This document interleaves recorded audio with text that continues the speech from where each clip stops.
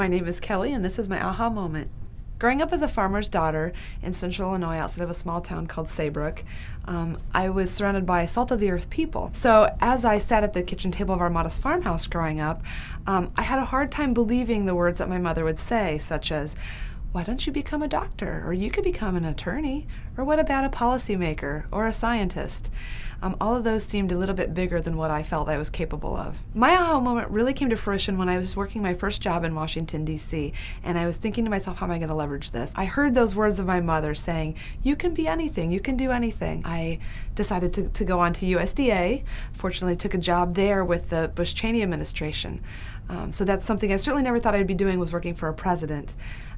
And then from there I decided to apply to graduate school for my master's in public health and was accepted into the world-renowned Johns Hopkins University. My husband encouraged me when we moved to the Peoria, Illinois area to start my own business, and I thought to myself again, listen to those words of my supporters, and today I own my own company, and I have a beautiful family as well. Still to this day, I've come to terms with the fact that if you listen to the people who believe in you, if you listen to your supporters, you really can live what seems to be a limitless life. Because of my mother's words and because of my husband's words of encouragement and because of the many supporters I've had throughout my life to date, I'm a very fortunate and blessed person.